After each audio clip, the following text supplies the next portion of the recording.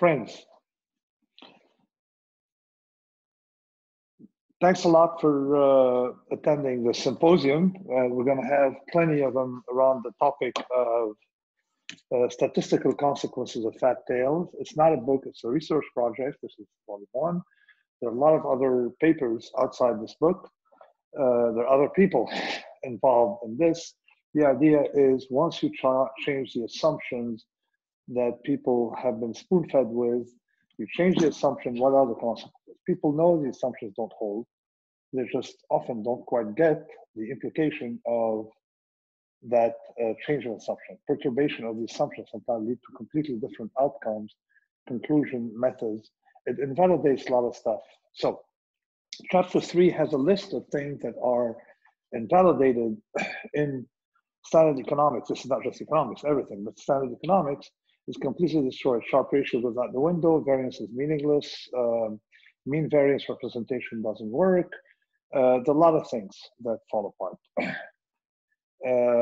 Ergodicity, of course. In other words, modern finance doesn't accommodate the fact that your net return isn't the one that they tell you it's going to be. And of course, risk management in general is completely faulty based on misuse of assumptions. So here we're going to discuss one simple point: diversification in finance, ellipticality seen technically. Okay, so for a long time, the finance gurus held that, you know, maybe the markets are not normal, but if they're elliptical, they'll be okay. Let's see how.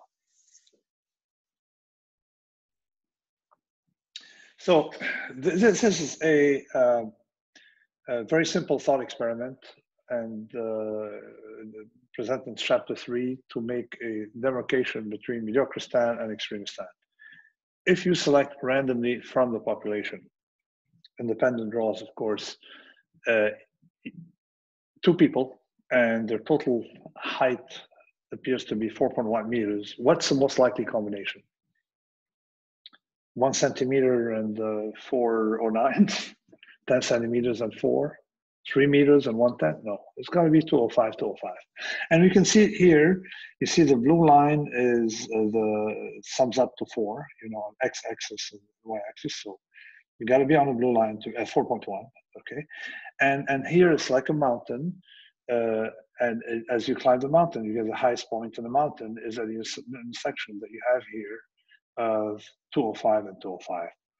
You see, so the highest probability, these are iso densities are called, which can be survival functions or densities, doesn't make a difference. They look round and you intersect at a point where they're both equal. So this is thin tails. It means that you're vastly more likely to have 2 times 3 sigma than 1 times 6 sigma. And we're going to see how. Let's take, if we continue with the thought experiment, but apply it to a different domain, namely wealth, you randomly select 2 people, 36 million, I think, net worth. What is the most likely combination? Well, you're not going to have 18 and 18.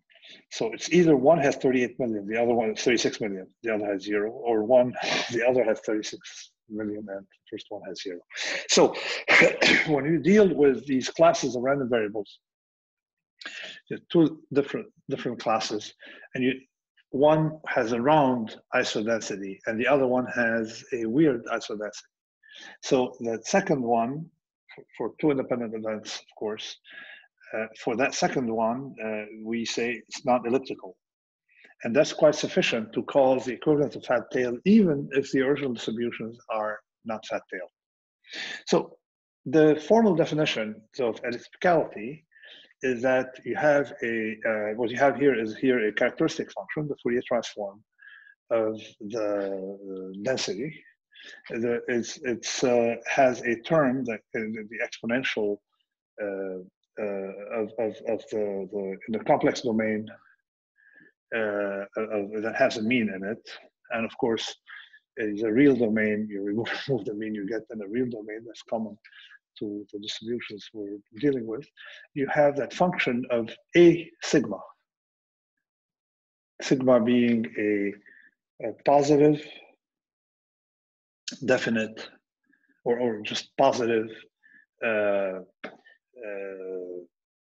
matrix, okay? And in our case, positive, definite covariance matrix. So sigma is 1. Okay, so the function psi is for one single sigma. Of course, you can also define it with respect to the density, no big difference, because as you know, the Fourier transform of a Fourier transform brings you back to something very equivalent to the function itself. So to have an ellipse, you need one sigma. And what happens in finance is we know very well that correlation changes all the time, and then you have clusters of regime. Like for example, on a quiet day, correlations in stock markets typically are mostly coming from idiosyncratic variation, and you have independence. But on that day, oh my God, everything collapses. Or on a very large upswing after that day, they're very correlated. So you have these clusters that change in correlation, which means you're going to have more of the equivalent of fat-tailed event, even if the original distribution is not fat-tailed. And that's what's critical. So the way I handle it is by taking two regimes, sigma 1, sigma 2, or in this case, covariance matrix. In this case, very simple. You take the binormal, or simplify because one parameter, the rho, everything else being normalized, the binormal distribution, and look what happens if you have a regime switch or a kind of stochastic vol equivalent to the covariance matrix, where you split it into different Diracs. One was probably P, one the other, 1 minus P. So, and these Diracs are for row 1 and row 2. Look at it, you see psi is no longer elliptical. It doesn't fit the previous definition. Now we got a problem. All these assumptions are ellipticality. Incidentally, there's a fellow who, 1982, I think, Rabinowitz and Owen, there's a fellow, Rabinowitz, who came up with that idea that, you can, don't worry about normality. We have ellipticality, we're fine. The illustration is this regime switch gives you these. As you can see, look at this cross, the more apart the sigmas are, the more you have this effect. Now, of course, there is evidence of non-ellipticality. First of all, there was never any evidence of ellipticality in the market. And you can see that Bouchot is one of the, Jean-Philippe Bouchot is one of the smartest people on the planet. And of course, one of the smartest in finance. Finance doesn't have a lot of smart people, as you know. And it says, and pretty much, he wrote a paper a few years ago with Shish Portish, who came to Ruri, the very first Ruri, the pre-Ruri that Raphael did. Okay, but you don't need this paper, just look at the correlation. This is what I had done till like 2008, and look, from 90 to 2008, look at this. I mean, we're lucky the correlation is bounded on this one, otherwise it can be all over the map. So thank you very much for listening to me. Have a great day. Thanks.